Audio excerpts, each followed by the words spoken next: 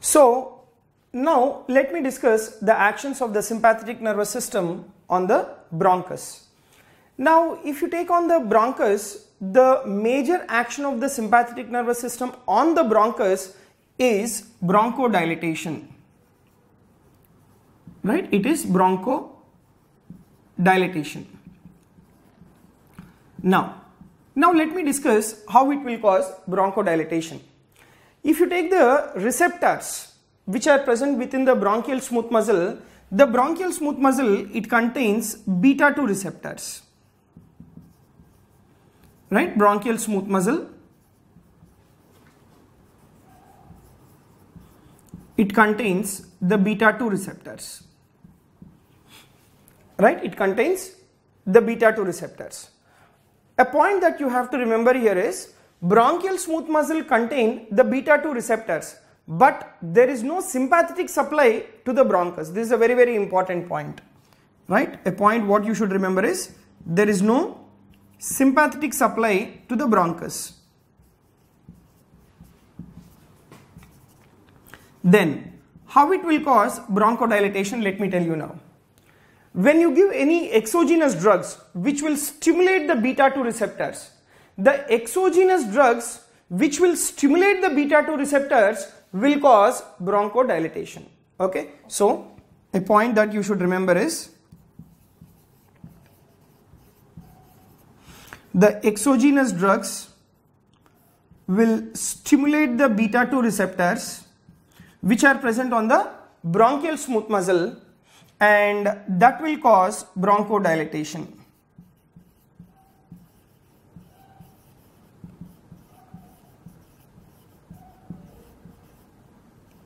Right? That will cause bronchodilation. Alright. So this is the effect of the sympathetic nervous system on the bronchus. Now after having discussed about the action on the bronchus, now let me discuss the effect on the eye. Right? Let me tell you the effect of the sympathetic nervous system on the eye. Now if you take within the eye, let me tell you the sympathetic nervous system, it will cause pupillary dilatation, which is called as mydriasis. Right? Which is called as mydriasis.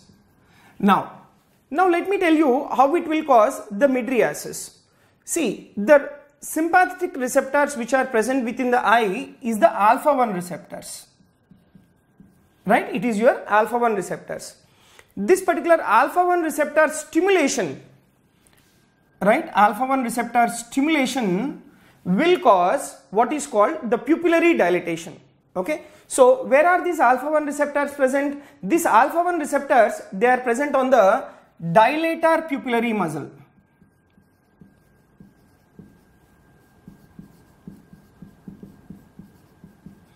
Right? It is present on the dilator pupillary muscle. Now when the alpha-1 receptors which are present on the dilator pupillary muscle are stimulated, then there will be the dilatation of the pupil, which is called as mydriasis. Okay, so stimulation of alpha-1 receptors which are present on the dilator pupillary muscle will cause mydriasis. Right? That is a very important point. So if you take the other actions within the eye, now the other sympathetic receptors which are present within the eye is the beta2 receptors. Right? One is the alpha-1 receptors which are present within the dilator pupillary muscle. Once they are stimulated, there will be mydriasis. Now apart from that, what is the other action? If you see a point here, once the beta2 receptors which are present within the eye, now where are these beta2 receptors present? They are present within the ciliary muscles. Right?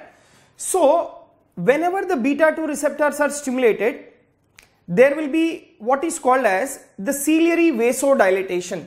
So the other receptors which are present is the beta2 receptors. Right? Once these receptors are stimulated, there will be ciliary vasodilation. Now once there is ciliary vasodilation, what will be the action? A point that you have to remember here is, whenever the beta2 receptors which are present on the ciliary muscles, once they are vasodilated, there will be increase in the aqueous humor production. Right, there will be increase in the aqueous humor production. Now, this particular aqueous humor production, once it increases, that will increase the intraocular pressure. Alright.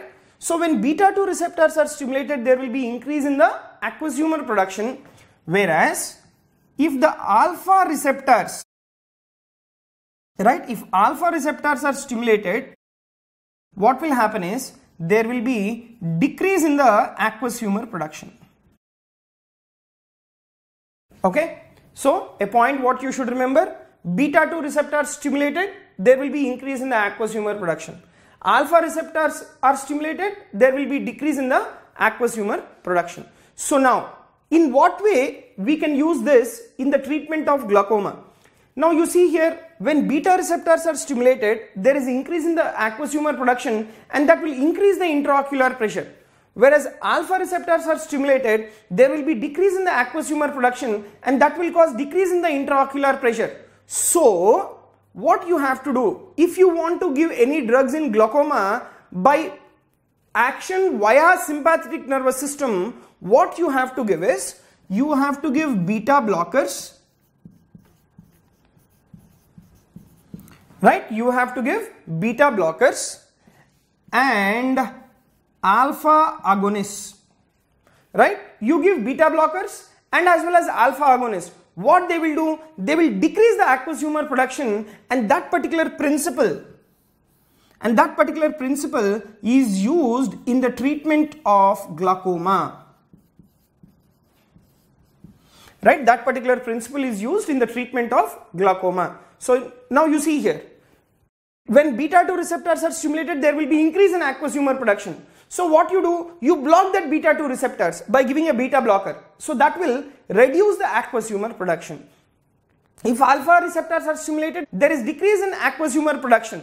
So what you do is, you give alpha agonist, that will decrease the aqueous humor production, and so beta blocker and alpha agonist, they will decrease the aqueous humor production and they will decrease the intraocular pressure, and that particular group of drugs are used in the treatment of glaucoma. Now, what is glaucoma? Glaucoma is a clinical condition which is characterized by increase in the intraocular pressure, either because of increase in aqueous humor production or decrease in the outflow.